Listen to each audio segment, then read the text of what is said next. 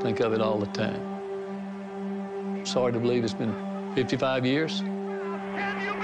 Maybe the best game of the tournament. The full weight of it wasn't felt until years later. I don't think there's any doubt that it had an impact on integration in Mississippi. The game of change.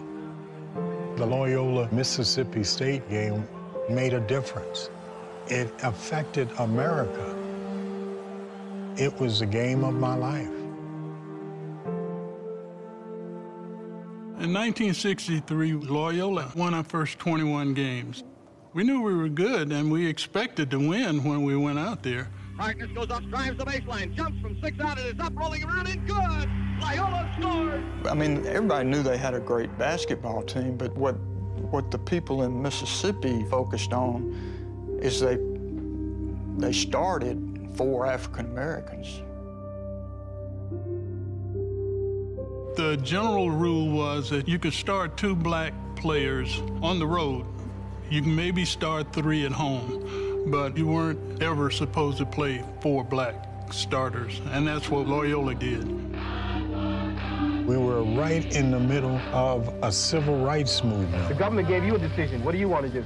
I'm not going to integrate. It was a time of turbulence, and it was a time of tremendous change.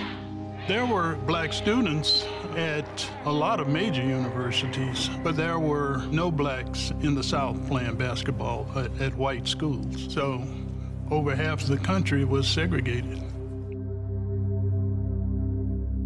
Black and white relations in Mississippi was pretty much what they had been for 100 years or more. I think the people of Mississippi all know that I am a strong believer in segregation in all of our schools. Ross Barnett had been elected governor on the platform that he would maintain segregation at all costs. No white player in Mississippi would ever play against a team on which there were black players. The 63 team was 24-1 in the regular season. But in 2 of the 3 previous seasons, Mississippi State won the Southeastern Conference Championship, and with that came a bid to the NCAA tournament. But both times, they had to turn it down. Because of the color of somebody's skin, you weren't allowed to compete with them. It just made you sick to your stomach, you know. We wanted to play ball. I mean, that's what the game was all about. It had nothing to do with that skin color. We played basketball, and that's what we wanted to do with Loyola. You want to know how good you are compared to other people, you know, and the only way to do that's play them. In 1963, the team voted unanimously to go play. And Babe McCarthy, the coach, he wanted to go play because, by God, he thought he was going to win. All of a sudden, the day before we were supposed to leave, we found out that we may not be able to go play, that we could possibly be arrested. The legislature made an ultimatum. You will not go to play. We're going to force you legally not to play. Governor Barnett was a staunch segregationist.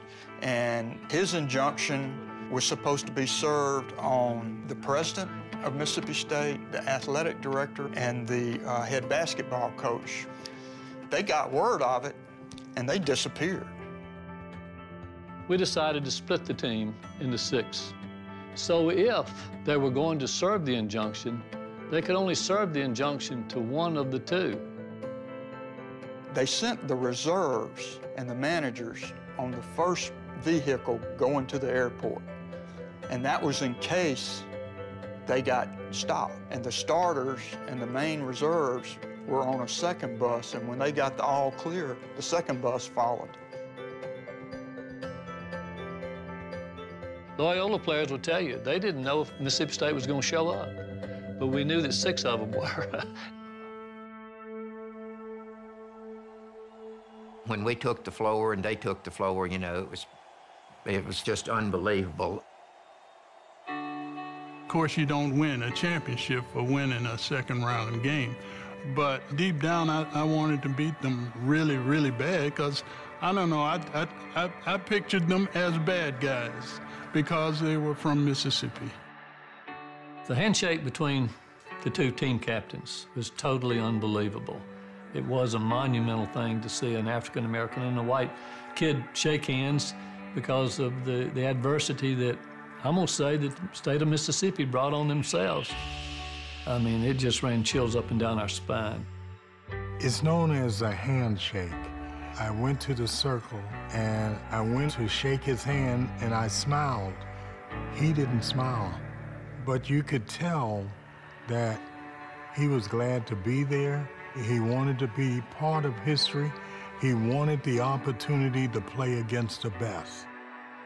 If you didn't know the backstory, if you didn't know that a Mississippi team had never competed against an integrated team, then the picture wouldn't seem that significant. But if you knew the backstory, it's just an incredible moment, not only in Mississippi history, but in American history. We lost the game, but in a way we had won. You know, we lost the game, but we won. We won the battle.